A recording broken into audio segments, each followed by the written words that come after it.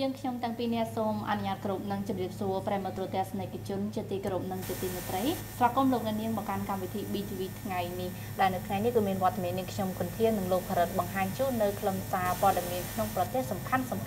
យើងខ្ញុំតាំងពីអ្នកសូមស្វាគមន៍ដោយក្តីសោមនស្សរីករាយសម្រាប់ការផ្សាយនៅល្ងាចនេះយើងខ្ញុំនៅសម្រងនៅព្រឹត្តិការណ៍ព័ត៌មានជាតិដោយផ្ដើមដំបូងនេះគឺព័ត៌មានតកតងទៅនឹងប្រធានអាជ្ញាធរ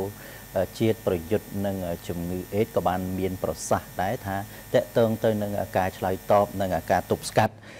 នៃមេរោគអេដនិងជំងឺអេដនេះគឺត្រូវការចលនាចូលរួមពីគ្រប់ភាគីពាក់ព័ន្ធរាប់ទាំងបុគ្គលគ្រប់វិស័យគ្រប់ពេលវេលានិងគ្រប់ទីកន្លែងដែលទាំងអស់នេះគឺជាសកម្មភាពនៃចលនាជាតិដែលមាននិរន្តរភាពអាដាមទេសរដ្ឋមន្ត្រីអៀងម៉ូលីប្រធានអាជ្ញាធរជាតិប្រយុទ្ធនឹងជំងឺអេដបានបញ្ជាក់យ៉ាងដូចនេះនៅក្នុង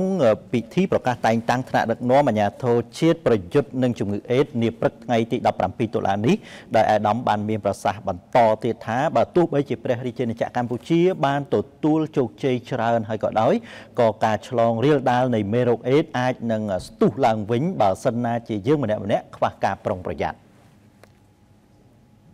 យើងសប្តាហ៍នេះយើងមានអ្នកដែលសង្ស័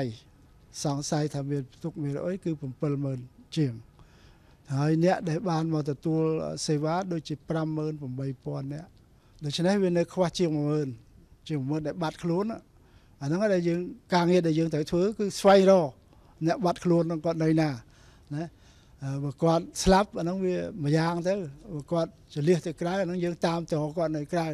ប៉ុន្តែបើសិនជាគាត់អត់ស្លាប់អត់អីទេគាត់នៅបន្តចម្លងទៅអ្នកទៀតអាហ្នឹងគឺថាជាហានិភ័យមួយខ្ពស់ដែលយើងត្រូវគិតគូរអញ្ចឹងក្នុងចំណោម 58000 នាក់ហ្នឹងមាន 56000 នាក់ហើយដែលមកទទួលសេវាខ្ញុំសូមពីវនេះជាពិសេសយុវវ័យគឺថាកុំឲ្យភ្លើតភ្លើននឹងការរួមភេទហើយបើសិនជាជ្រុលខ្លួនទៅរួមភេទទៅកុំភ្លេចប្រើស្រោមអនាម័យហើយ